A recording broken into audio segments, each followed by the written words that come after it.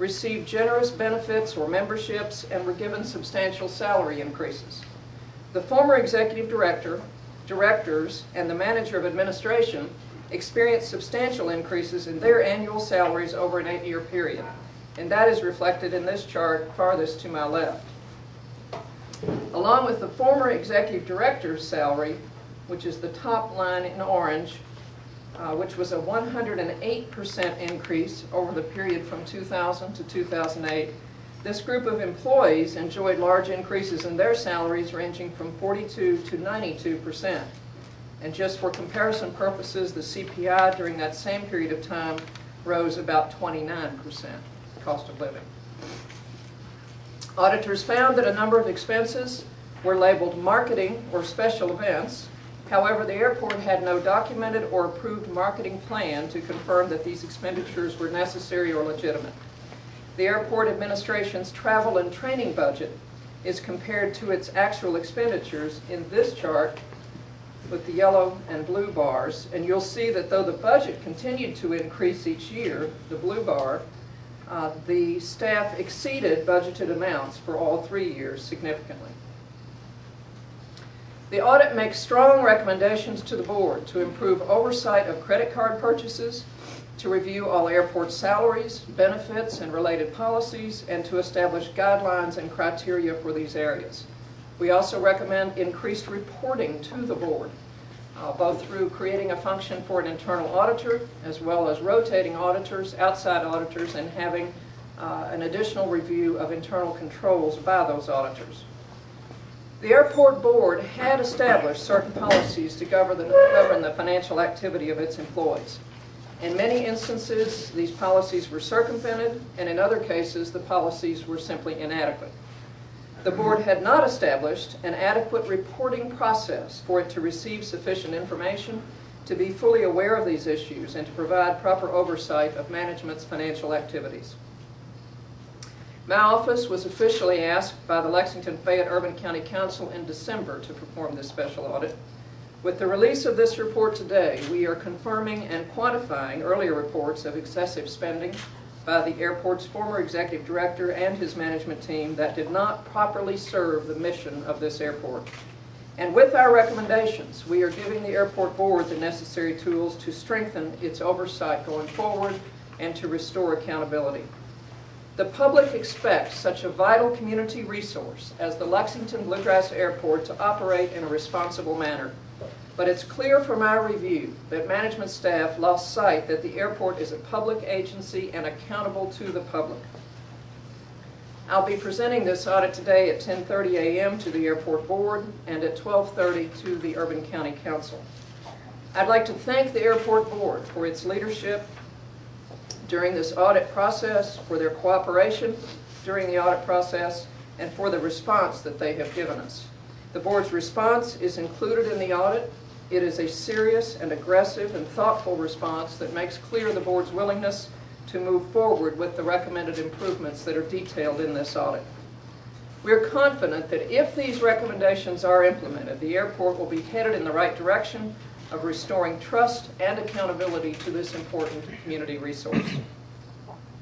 In closing, I'd like to thank the auditing team who worked on this assignment. It's been a very difficult assignment as we've done a great deal of work in a very short period of time. All of them are sitting over here in the front 3 rows, I think. And their professionalism and diligence helped to create a significant report that will result in long-term improvements if it is implemented. I'd also like to personally thank Brian Likens, who headed the project, Brian, over there, who is our Director of Special Examinations and Information Technology, and also Cindy James, the Assistant State Auditor, who helped to coordinate the work. With that, I'll be glad to take any questions.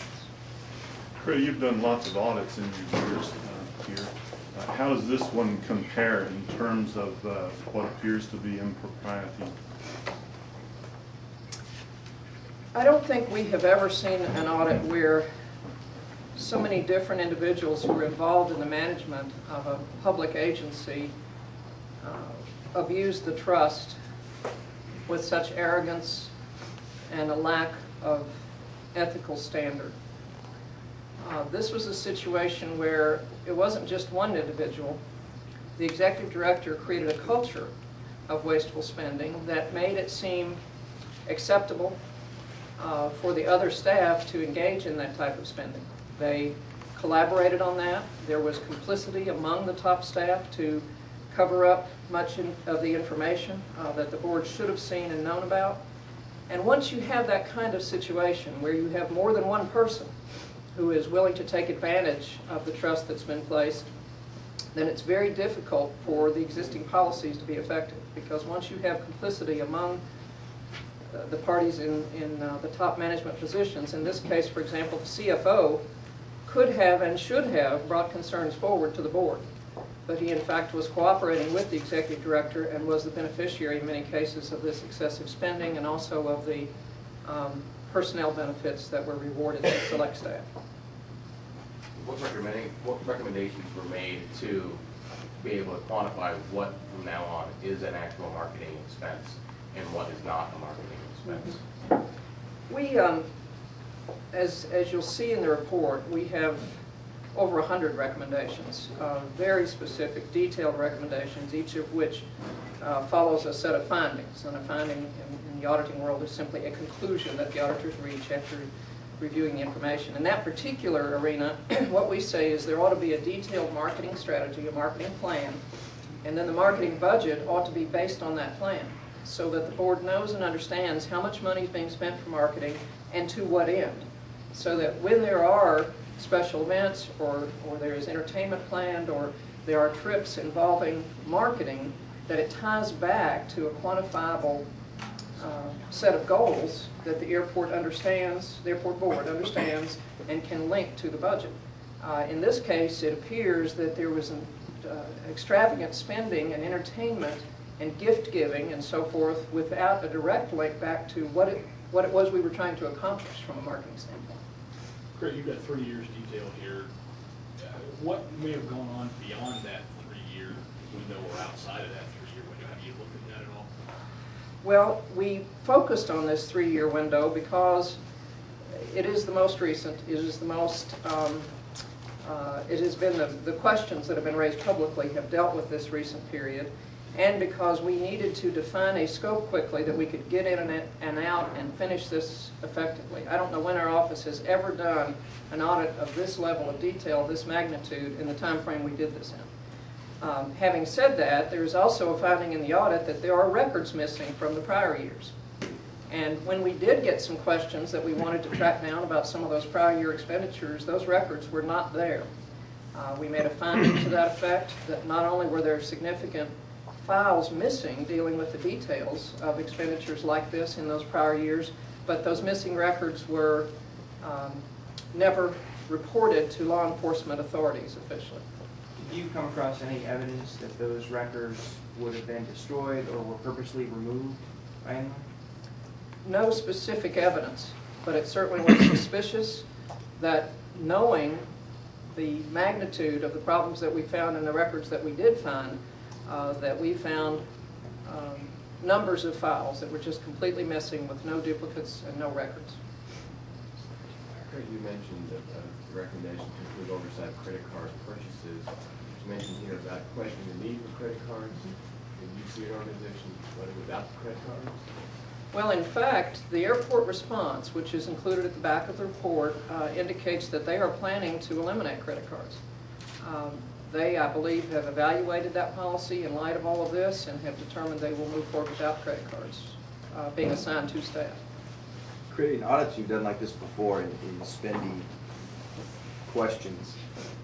Have you seen criminal charges been filed before? Would you foresee that happening here? We expect that law enforcement agencies will follow up on this aggressively. We have been in conversations with them over the last weeks as we have kept them briefed on our work. It's up to them, really, to make that decision about whether to pursue this as a criminal investigation. But certainly when we make a referral to law enforcement, it is because our auditors have reached conclusions that lead us to believe there is possible criminal activity. What's considered public funds and what's not considered public funds as far as the airport's concerned? Well, that's That's a very interesting question, because there is no question that the airport is a public agency. It meets that test at a number of different levels. The land for the airport is provided by the city initially. They are a component unit of urban county government for purposes of auditing and financial monitoring. They receive state funding. This year, for example, they're getting a $9 million appropriation to help with runway expansion. They receive a grant annually from urban county government for marketing. They receive federal dollars that flow through for facility improvements. So there are tax dollars going there from state, local, and federal sources. In addition to that, there are passenger facility fees on every ticket at the airport that individuals pay when they buy a ticket. There are parking fees that we all pay when we park our cars. There is a rental car fee on every car that is rented. All of that goes into making this total budget for the airport. Now, you could get involved in the nuances of, well, some of that money is earmarked only for capital construction improvements. I would argue that when that much taxpayer money is involved in supporting the overall budget of an organization, then that organization needs to be accountable to the taxpayers. And that money's coming from a number of different directions. Well, what you just said is that, so this $500,000, could it have come from all those sources? If that's what the money they use? Well, not technically, because some of that money, for example, passenger facility fees that are on the tickets have to be used for FAA-approved projects that are more related to facility improvements. But I think rather than getting into a line item debate about their budget, it's just important for people to understand public money supports this. Individuals support this through their tax dollars, and we should expect them to be held to the same standards of public accountability that other public officials are. The audit mentions specific instances where the board did not pick up on suspicious behavior or potential red flags. Are there hints that you all picked up that individual board members or the board in general was complicit in some of this behavior? There was no indication that board members were involved in either excessive spending or in purposely misspending airport funds. I think if there's a way to summarize this, they did not employ effective oversight for all of the activities of the airport that would have allowed them to detect these problems earlier. There was a high level of trust placed in the executive director by the board, and he clearly abused that trust. Because of that high level of trust, there was not enough questioning on the part of the board about some of these matters. There were a lack of strong financial controls that would have given the board more information and more oversight on some of these issues. And I think critically, there was no formal means for concerns to be brought to the board independently. As all of you know, this story actually began because someone who had access to this information began to talk to the media. So obviously when you have a situation like that, the employee who was involved in that, or employees, we don't know, felt uncomfortable taking it through the normal channels of management to the board. The audit recommends a number of different ways. The board needs to establish an independent means for receiving information. They need more reporting from the CFO as one piece. They need to have an independent auditor function so that someone is, an internal audit function so that someone inside has the ability to take complaints and concerns, oversee some of these issues and take it straight to the board if that's necessary. We also recommend rotating their outside auditor on a regular basis and adding a review to that outside audit that includes a review of internal controls. That's not being done now. Frankly, that outside auditor should have seen red flags long before this. So we've given them a number of ways the board can ensure that there are independent channels for information to be brought to them so that they don't get into this position again of having this going on this long without any kind of understanding that it was occurring. Now, having said that about the board's oversight, you also had a situation here where the management staff withheld information from the board. They circumvented policies. They lacked ethical standards that governed their decisions, and there was complicity among several of them that prevented any one of them from going forward with concerns. I guess specifically, did you get any answers to why only 3 of the executive director's statements were signed by the board chairman as procedures outlined? Well, actually, there was no formal policy that the chair needed to sign those expenditure forms. So his approval was sporadic throughout the process. And when he didn't sign them, they were presented by the executive director for approval to the accounting office and to the chief financial officer, and they were processed anyway. So there was no policy that really dictated what needed to be done or should have been done. Is this just the tip of the iceberg from what you've seen here? Do you see it possible that other agencies that run like this, the same thing could be happening? Other public boards, other public entities? Well, that's a very important question, because I don't want this whole controversy to have a chilling effect on people who either serve on public boards today or may be asked to serve on public boards in the future. Rather, I hope that people will see this as a case study that can help boards understand what their roles should be and understand where their weaknesses might be. You know, it's the board's role, typically, in a situation like this, to provide the major policy direction and to put in place the guidelines and policies that govern their fiduciary responsibility. They have to ensure that they have adequate reporting to understand what's going on, and they have to have independent means of picking up concerns or allegations of wrongdoing. This report, because of its completeness in dealing with every possible aspect of what went wrong and what can you do to keep it from happening again, ought to be a good textbook for any public board to look at and learn from. It'll be on our website. We will encourage every entity that has a board that is a public agency to take seriously what happened here and to review their own policies with an eye toward looking to see if their internal controls are strong enough, looking to see if their reporting is strong enough. So I hope this can be a lesson for everyone to learn from as we go forward, because we spend as much time in this audit on the recommendations as we did on analyzing the data. And I hope we don't discourage folks from serving on public boards, because this is an important community service. When volunteers step forward and get involved in these boards, we need their help and their involvement. And we don't want people to consider that this is too much of a risk after a controversy like this one. We want them to see this as a learning experience, look at what happened, look at the recommendations, and be sure those other boards are really complying with some of the same thoughts that we've given the airport board. Was anything that was forwarded on to law enforcement done so aimed at the board? No.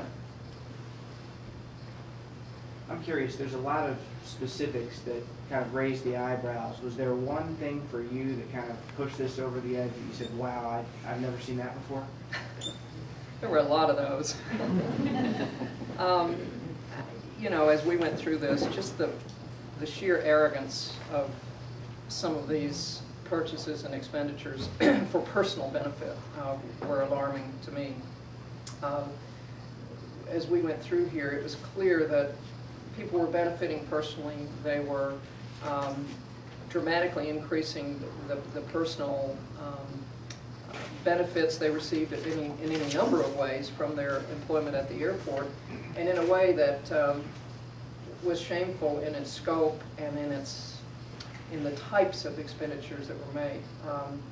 You know, we really were appalled that they spent $7,000 for 5 employees to go on a NASCAR drive that they called a team building exercise. And the report actually has a color photo in it of that group at the NASCAR track.